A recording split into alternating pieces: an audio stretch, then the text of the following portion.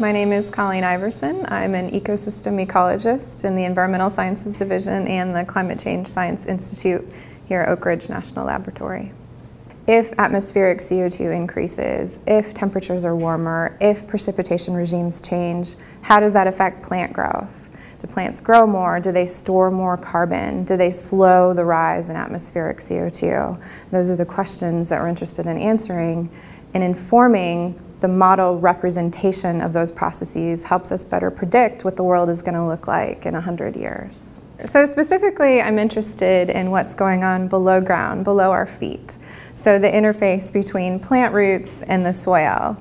And specifically, not the roots that you think about when you walk around in the forest when you see big roots coming up from the soil, but very, very narrow diameter roots that are actually thinner than the cord that connects your iPhone to your earbuds. I'm actually working on several large-scale experiments that are investigating the effects of elevated CO2 and warmer temperatures on how plants grow. So I'm working in a bog in northern Minnesota, looking at what roots are doing in soil that's not soil that you would normally think of. So it's not made of mineral particles like sand and silt. It's actually 12 feet deep of dead plants. And so the roots are growing into all these dead plants, and so we're interested in how the roots are going to respond to elevated CO2 or warmer temperatures. I'm also working on an experiment in Barrow, Alaska. So it's also a different type of soil there. It's called polygonal tundra. So the way that the ice wedges beneath the soil are thawing in response to warmer temperatures is actually changing the topography of the system. So we're interested in how changes in the topography and the wetness of the soil and the temperatures over time affect plant growth, and specifically plant roots and nutrient uptake and carbon feedback to the atmosphere.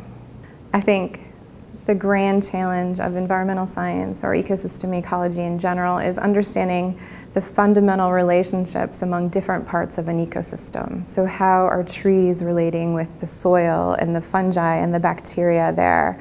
How are those fungi and bacteria affecting the nutrient cycle that feeds back to the forest? All of these things are intertwined but complicated, and so getting a better grasp on the relationship between all of those things helps us better predict what the future will hold. There's always something new to learn. So no matter how many experiments you do, how many things you investigate, the best ones are the ones that answer a question and raise a new question. And I think that's what's exciting about science. I've been interested in science since I can remember. Actually, my parents are both geologists. And that made me not want to be a geologist, because all of our family vacations were stopping at sort of a road cut on a highway and looking at a rock formation. But I've always been interested in why things are the way they are.